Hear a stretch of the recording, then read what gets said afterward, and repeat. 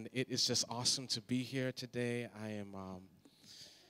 It's awesome to be with family because we're family, and I am so grateful. I'm so grateful, even just as I think about it, and was Pastor Fule had asked me just to come and share. I'm just so grateful for this house. You have a good house. You have a good house. I'm so grateful for, even as I stand here, I'm just so humbled. Pastor Bob, such a great teacher, man of God. Pastor Fule, great teacher, man of God. Pastor Mike sat underneath his teaching. I'm just humbled just to be part of this experience, because this is a kingdom experience that you guys have here. And I just can we just bless God for the pastors and the wives that's in this house. And I just love you guys. I honor you guys. You guys have been an example to us as a fellowship, and just you've really helped to parent us as a fellowship. God has done great things in our community together. We've done Joy in the Park and Emmanuel and these different things. I'm just so grateful for this house. I'm so grateful for this house and all that God is doing, and it's so good to just to know Jesus. How many are just grateful for the gospel of Jesus Christ that has made us brothers and sisters and tear down all these walls and everything? And yeah, just grateful for that. Just grateful for that. So today I'm just going to be talking for a little bit. The word that God put on my heart was a sermon that I actually gave at Kingdom Life a few weeks ago, but I just sensed the Holy Spirit said, yeah, this is something I want you to share again. And it's just about look what came out of this storm. Look what came out of that storm. Look what came out of that storm. Look what came out of that storm. Look what came out of that storm. A few weeks ago on Facebook, after the hurricane had passed through Florida, there was a friend of mine had posted something, and he had posted a picture of bananas and banana leaves, and he had just moved to Florida like a month before the hurricane, and he said, wow, I went out into my backyard the day after the hurricane, and I found these bananas, and he said, I never knew I had a banana tree. But the hurricane had hit the tree in such a way where it came down, and he could see that bananas were growing in this tree. And as I watched on Facebook, as I saw the post, it began to minister to me in terms of there are some fruit that we will only see after a storm has passed.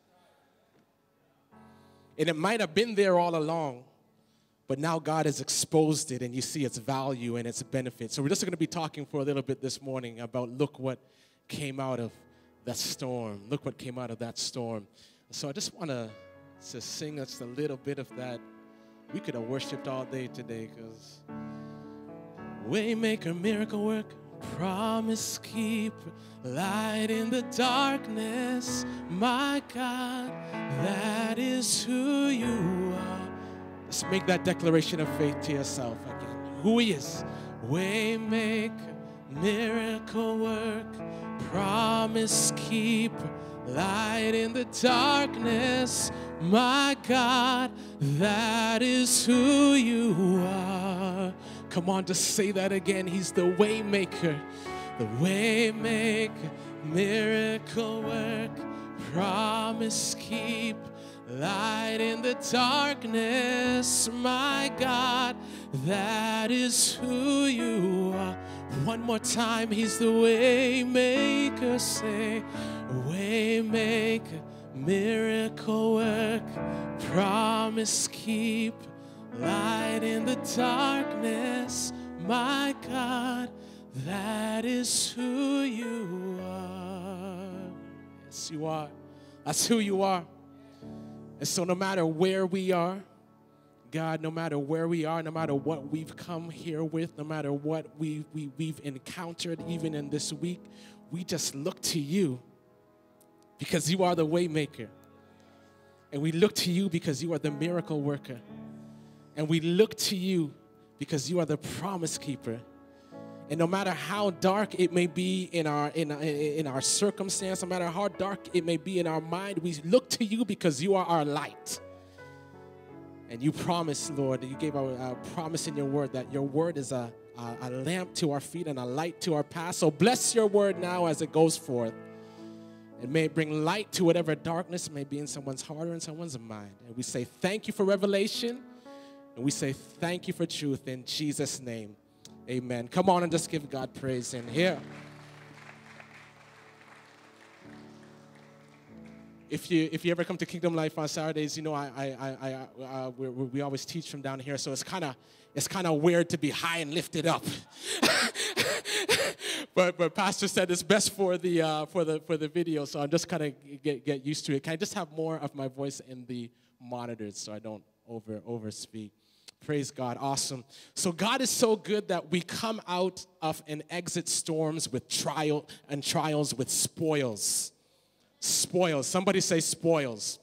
Back in the day, when an army, took something from another place or whatever, they came out with spoils. They came out with something. David in the Bible, when he came out of, when he entered into battle with different armies, they came back with stuff.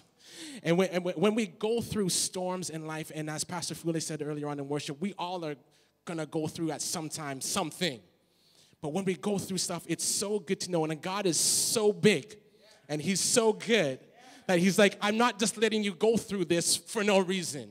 And I'm not just letting you go through this and exit this without something in your hand, without something that you can hold on to, without something that you can look back on and say, look what God did. So I want to start with this text from 1 Corinthians 15:57. And it just says, but thanks be to God who gives us victory. And my version said, who always gives us victory through Jesus Christ our Lord. Victory. Can you just say that word today? Victory. Victory. So he always causes us to triumph. That's what another version of the Bible said. He always causes us to triumph. If you are facing a storm or a challenge, it's not God's intention for it to get the best of you, but for you to triumph over it. Hallelujah. How we triumph may look differently for each person in each circumstance, but we know that God is at work and working all things together for good to those who love him and who are called for his purpose. Hallelujah. So today we're just going to examine three things that come out of storms. Three things that come out of storms. And James 1 verse 12 says this, and I love this. Blessed is the man, blessed is the woman who endures trials. Touch somebody, say endure. Because when he passes the test, he will receive the crown of life that he has promised to those who love him. Interesting. Whenever somebody wins a race in the Olympics, they always get something. And so I always used to think of the crown of life in terms of, something that we're going to receive when we hear, well done, thou good and faithful servant, because we're going to receive something then. But there is something that comes when a test or when a trial, and you've endured and you cross that finish line, because storms are not forever. There's an old spiritual that said, I'm so glad that trouble don't last always. So storms are not forever, but when you cross that line, he says, I'm blessing you with something. I'm blessing you with more life. I'm blessing you with more life. So here's what James said in James 1 verse 2 to 4. James 1 verse 2 to 4. He said, consider it a great joy, my brothers, my sisters, whenever you experience various trials, storms, knowing that the testing of your faith produces endurance. Hallelujah. But endurance must do its complete work. It must go all the way so that you may be mature and complete, lacking nothing. What it says in the Message version of the Bible, it says, you know that under pressure, your faith life is forced into the open and shows its true colors. So somebody might be like, why am I going through this, God? Why are you taking me through this? And I just want you to see your... You know how Superman had that S on his chest? And we have the Holy Spirit within us. And God is like, I want you to know how strong and how mighty my power is in you. I know that you're going through something that does not feel good right now. But if you know who is in you, the same Spirit that rose Jesus from the dead, I want you to see your true colors, which is my spirit and the power of my spirit in you. So experience, James is saying, you're going to have to need experiences in order to mature as a believer. You're going to have to actually go through stuff in order to mature as a believer. To get to the Olympics, I'm talking about Olympics a lot because Adwa's been posting all this stuff about running on Facebook or running. But to get to the Olympics, for an athlete to get to the Olympics, there has to first be an Olympic trial. That means, are you able to get in to represent the country? Now, we're representing the king, we're representing the kingdoms, but our faith is going to be tested. Because he's like, I want a true representative. I'm looking for someone like Jesus who looks like his son. So experience teaches me things that only experience can teach me. So the first thing that comes out of a storm, experience. Just touch somebody, say experience. Experience teaches me things that only experience can teach me. And in the kingdom, we have the potential, the capacity to come out of the experience of a storm or a trial with spiritual maturity. Spiritual maturity. David, the story of David is so good, and David is about to he sees Goliath just ranting and raving and saying all sorts of things about the God of Israel. He hears Goliath, and for how many days Israel had just stood there and just listened, and so careful, especially in this time. Be careful what we listen to, that voice that we listen to. Be careful of that. And David shows up, and he's like, what is going on? And who is this guy talking about? My God. And his kingdom like this. So David says, you know what, I can take this guy. And so they take David, who had just came to bring cheese. That's all he had showed up for, to bring cheese. But they take David and they bring him before King Saul. And King Saul is just like, this is the guy that you're bringing to face Goliath? Like, for real? For real? And so this is what David says. We're talking about experience. 1 Samuel 17:33, he said, Saul says, you can't go fight this Philistine. Paul actually spoke death over him. He said, you can't. You're just a youth. And he's been a warrior since he was young. But David answered Saul. He said, your servant has been tending his sheep. And whenever a lion or a bear experience came, and carried off a lamb from the flock, I went after it, struck it down, and rescued the lamb from its mouth. And if it reared up against me, experience, I would grab it by the fur and strike it down and kill it. Your servant has killed lions and bears. Experience. This uncircumcised Philistine will be like one of them. For he has defied the armies of the living God. Then David said, the Lord who rescued me, experience, from the paw of the lion and from the paw of the bear will rescue me from the hand of this Philistine. Hallelujah. And Saul said to David, go and may the Lord be with you. Saul didn't get it. But David was confident he could take down the giant because of the experiences he had been through and he had seen God come through for him in. Confident. Experience builds confidence. His faith had been built up through challenging experiences, and now he had a testimony that he could rely on when he was facing a giant. Hallelujah. Experience. The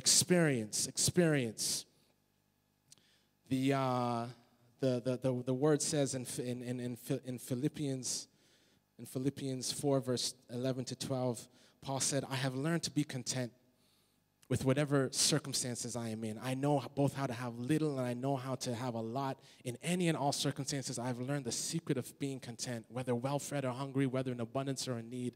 And he said, I can do all things through Christ who gives me strength. Paul was saying, I've learned through experiences that I can trust God to give me grace.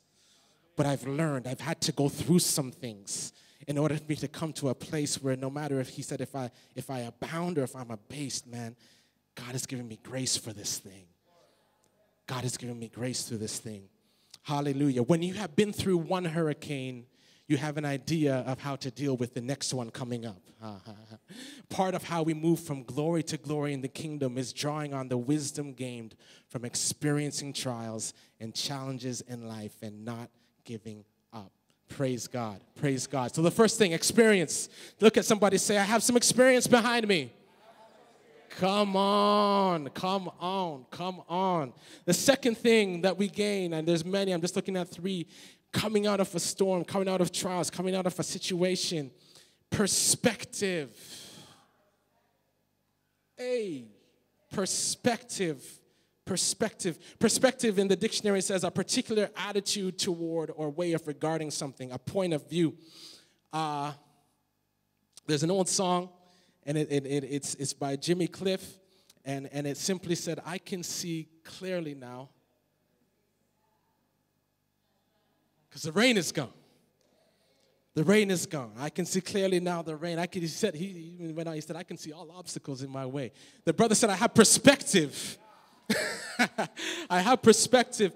After each storm we go through, we are blessed with a new perspective spiritually. It can be a new perspective of our values, a new perspective of our friends, a new perspective of ourselves, or a new perspective of our God and His character. After the disciples went through a storm with Jesus, they went through the storm and they said, Master, don't you care that we're perishing? Don't you care that we're dying? And Jesus stood up and He spoke to the storm and He said, peace, be still. And the Word of God says in Matthew 8:27 that the disciples were amazed. They'd been with Him for a while. They'd seen Him turn water into wine. They'd seen Him heal the sick. They'd seen Him feed 5,000. They'd been with Him for a while, but all of a sudden they had a new perspective because they said, who is this man? That even the winds and the waves are listening to Him. But it took a storm to bring perspective. Come on, I'm going to ride on that for a bit. Hagar is Abraham and Sarah, their maidservant in Genesis. And Hagar had a relational storm with Sarah, her mistress. The story is that the Abraham and Sarah couldn't wait on the promise of God. Touch somebody, say, wait on the promise. It's going to come to pass, man. Don't go ahead of that thing. Don't go ahead of that thing. Don't go ahead of that thing. So they couldn't wait on the promise. So Sarah is like, Abraham. Hagar is there. And maybe God and Abraham was like, okay. So Hagar becomes pregnant with Abraham's baby, and then there's a personal storm a relational storm that enters between Sarah and between Hagar, and Hagar is so distressed that she runs away. She runs away, and she runs into a place, and in Genesis 16, verse 11. We praise God that an angel of the Lord, the Bible says, appears to her, and he says this. He says, "You are now pregnant, and you will give birth to a son. You are to name him Ishmael, which means God hears. For the Lord has heard your cry of distress." She was in a storm, and the word of God came and said, "God hears, and this is what's going to happen." And in response to that, Hagar said, I'm giving this name to the one who spoke to me. You are the God who sees. She had a new perspective of this God that Abraham had been talking about. She said, you are the God who sees. The God who sees. But the perspective came out of a storm. Jesus. Abraham, speaking of Abraham, experienced a storm, many of them. But he was told by God to sacrifice his son Isaac. And he gets to the mountain that God told him of, and he lays Isaac on the altar, and we know the story. And he's about to sacrifice his son, and he hears the word of God say, "Stop." He said, "Don't do it." Then he's directed to a ram in the thicket that he sacrifices. And as he sacrifices this ram on that altar, this is what Abraham says. He says, "I'm calling this place Jehovah Jireh. The Lord will provide." And to this day, it says, on the mountain of the Lord, it will be provided. But it took a storm to bring that perspective. You are Jehovah Jireh. Hey, you are Jehovah Jireh. Moses, and Israel. I'm just want to encourage you. If you're going through something, you're not just going to come out with nothing. Moses and Israel were in a battle against the Amalekites. Word of God says that when Moses has held up his hand, you know what? He saw that Israel was winning, but his arms got tired, and Joshua and another person came and kept his hands up all day, and Israel won the battle. And in Exodus 17:16, it says Moses built an altar and called it, "The Lord is my banner, Jehovah Nissi." But it came out of the perspective came out of a storm. Hallelujah. The battle that you're in, the storm you're coming out of, will give you a new perspective of the God that you serve. Hold on. Hallelujah. Hold on. It will give you a new perspective of the God that you serve. And the perspective that we gain by way of the storm, watch this. The perspective that we gain by way of the storm lasts longer than the storm that we're in.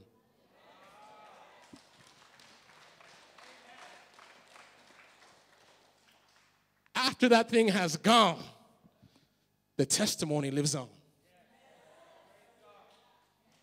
Hold on. If you're going through something, hold on, because God said you're not going through this for nothing. I promise you. I promise you. Job had said at the end of his days of just mess, man. Job said after God answered him out of the storm and started to give Job a lesson on science and creation.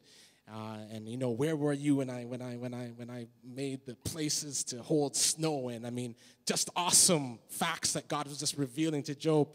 And Job, as close as he had been to God before his storm, as close, he said, "Listen, I repent because I had heard about you before, but now I'm seeing you. I have a different perspective, and I just worship you. You can do whatever you want to do." Perspective coming out of a storm. Perspective. So this is why in 2 Corinthians, this is why Paul said this. So this is why, therefore, we do not give up.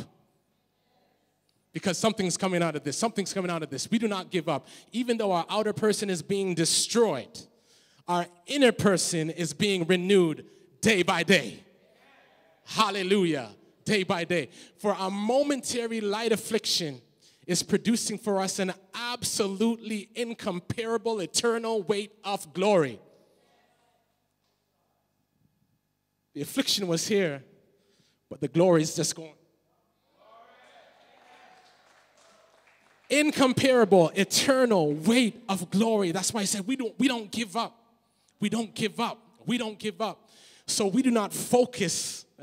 We do not focus on what is seen, but what is unseen. For what is seen is temporary. The storm is temporary. The trial is temporary. The testing, it might seem long, but it's temporary when we consider eternity. Hold on. Hallelujah. Hold on. We come out of a storm, yes, sir. We come out of a storm with wisdom, with experience, with maturity. We come out of a storm with a new perspective of our God. And the last thing, we come out of a storm with a song.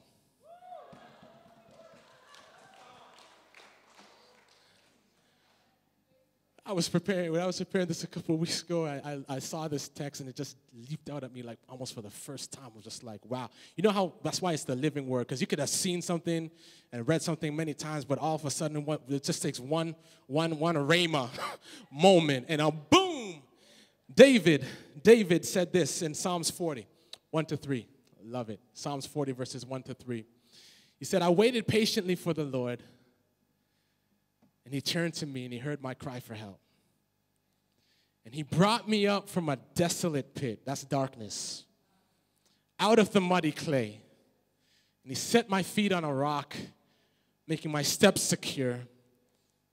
And he put a new song in my mouth, a hymn of praise to our God. And he said, many will see and fear. What are they going to see? They're going to see and fear that song that you're about to sing.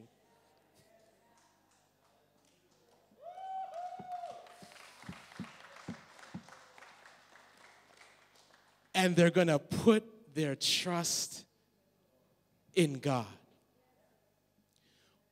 What I love about U.S. American college sports is that they take it seriously.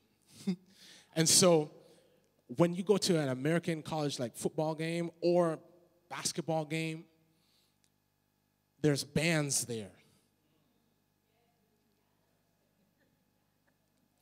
And the bands have what they call fight songs. And so the bands, you'll have, say, Michigan is against Notre Dame. The bands, they'll have a time when Notre Dame plays their song during the game and Michigan plays their song during the game, and maybe at halftime Notre Dame will do, and then Michigan band will respond. But when the game is over, there's only one band playing.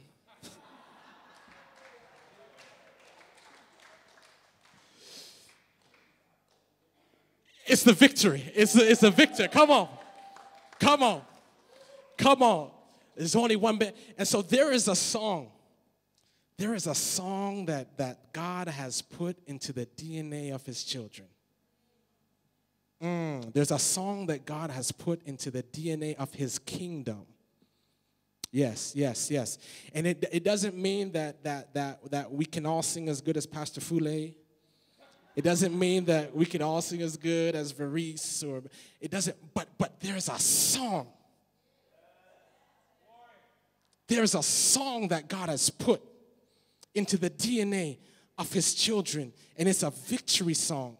The first time that we encounter this song is in Exodus. Exodus, after the children of Israel had come to the Red Sea and come out of bondage, and we know the story. Pharaoh and everyone was following them, and the word says that they went through the Red Sea as if on dry land. Hallelujah. And Pharaoh tried to do the same thing, but your enemies can't do what God has for you. And so that the water just came back in. And after they saw those waters crashing on the storm,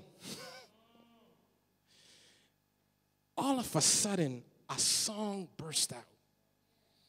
And Exodus says Moses and the Israelites sang this song to the Lord. They said, I will sing to the Lord. For he is highly exalted, and he has thrown the horse and its rider into the sea. And the Lord is my strength, perspective. The Lord is my song, experience. He has become my salvation, experience. This is my God, and I will praise him, my Father's God, and I will exalt him. The Lord is a warrior, perspective. Yahweh is his name. Hallelujah. These guys came out of that thing and they said, we have no choice right now but to sing. We have no choice right now but to worship. But to worship. And so we see that the people of God, the children of God, all throughout the pages of the word have a song. Have a song. There's a song. There's something stirring in the heart. I always say this. Don't worry about not singing well, honey. Just sing anyway. Worship is not about singing well. That's not about singing well. Worship is about ascribing the praise and the glory to who it's due. It's a heart thing. It's a heart thing. It's a heart thing. It's a heart thing. It's a heart thing. And it's so good. I'll ask Pastor Fule and the band to come forward now. We're going to close. It's so good that at the end of the word, at the end of the story, at the end of this book, Revelations 15 says this. Revelations 15 says this. John is caught up in vision, and he's seen so much, and and I heard so much. And then it says, I saw a sign in heaven, another marvelous event of great significance. And he said, I saw before me what seemed to be a sea of glass mixed with fire. And on it stood all the people who had been victorious. Somebody say victory. By the way, he's seeing you. By the way, this vision that John is seeing, all the people, Simone, who had been victorious, that means you, Simone.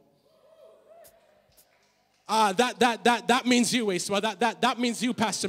He said, I'm seeing all the people, those who have the victory over the beast, come on, and over his image and over his mark and over the number of his name, standing. Say, I'm still standing on the sea of glass, having the harps of God. What are they doing, John? What are they doing, John? And he goes on to say, and they were singing the song of Moses.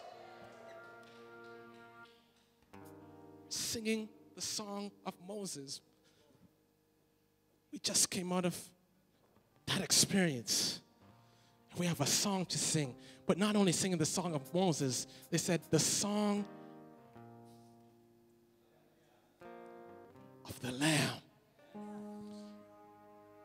We are living in a dispensation where we can sing more about than what even Moses and Israel had, because Jesus, the cross, the blood, the grace, the goodness, the tomb is empty, the grave is empty. We have a resurrected King. And they says that they sung the song of Moses, the servant of God, and the song of the Lamb, saying, great. Somebody say great. And marvelous are your works, Lord. God Almighty, just and true are your ways, O King of saints. For you, who will not fear you and glorify your name? Who will not fear you and glorify your name? For you alone are holy, and all nations will come and bow down before you, for your righteous deeds have been revealed. There's a song that's been wired into your DNA as a born-again believer. And it's a victory song, man. It's a victory song. You're going to sing that song. We're going to sing that song together. It's a victory song. Hallelujah. I want us to stand together. I'm just going to bring this to a close.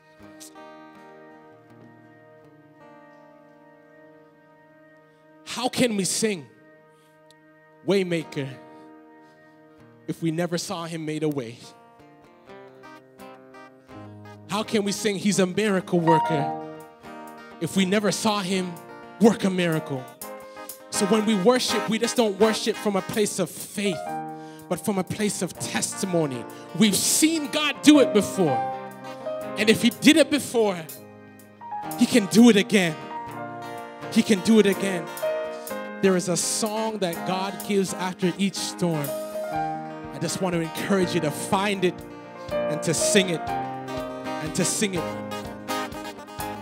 I'm just gonna say this, and we're gonna erupt in a song of praise. What I love about the song, you've been going through this series, how big is your God? And what I love about the song, How Great Is Our God, How Big Is Your God, is that song asks a question, but it never answers it. It just says, how great is our God? Sing with me, how great is our God? And all will see how great is our God. Chris Tomlin, when he wrote the song, he never came up with an answer to say, well, God is this or that's God. Because there's no answer.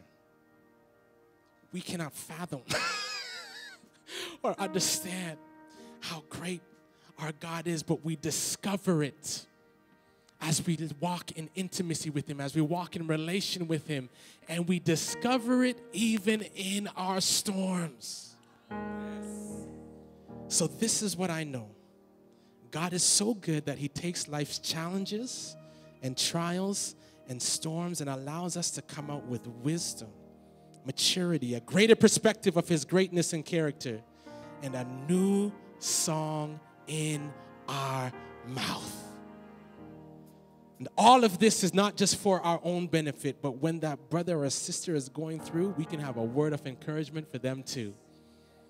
David said, all are going to see it, John. All are going to see it, and they're going to be able to put their trust in the Lord.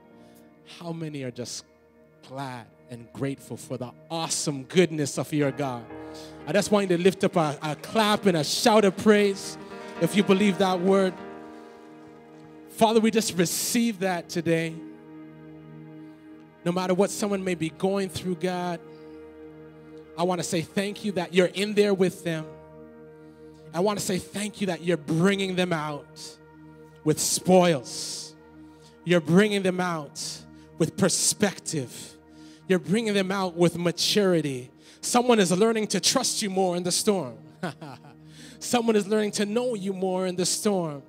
And when they come out, and when we come out, we want to say thank you right now for the song of victory, for the sound of victory, for the overcoming sound that you are going to give us as a testimony of your greatness, a testimony of your grace, a testimony of your mercy, a testimony of your loving kindness, a testimony of your mercy, a testimony that you are God and there is none like you.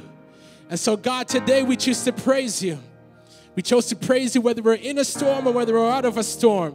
We choose to lift up our voice in a victory shout over trial, a victory shout over the enemy, a victory shout because you are our God and you always cause us to triumph because of Jesus Christ. How many are encouraged today? Yes. Bless you. Hallelujah.